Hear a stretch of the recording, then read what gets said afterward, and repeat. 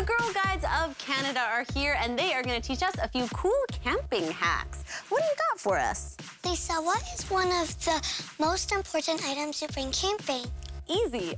Television remote control. Here's a hint. You use it to help you see at night. Oh, night vision goggles. No, a flashlight. Oh, yeah, of course, a flashlight. Duh. That's what I meant to say. That's what I was trying to say. That's what I said. You want to make sure that the batteries in your flashlight are turned backwards so that if it turns on in your bag, you're not wasting battery. That's so smart. And what are these little snick snacks we have? So you can make pancake mix and then seal it in a sealable bag with a chip clip, and you can freeze it. That way you can save time making breakfast, and you can also use it as an ice pack on the way up. Love pancakes. And what's this contraption we have down here? Okay, so if you take a jug full of water and attach a headlamp to it, it'll create an ambient light for your tent like this. Whoa, super cool. Well, thanks for all the camping hacks, girls. And for the rest of you, you can head on over to YTV.com and check out the Girl Guides of Canada puzzle play contest and enter for your chance to win a tablet or a Cineplex gift card or an Indigo gift card. And you can check out tons of cool games. Stick around.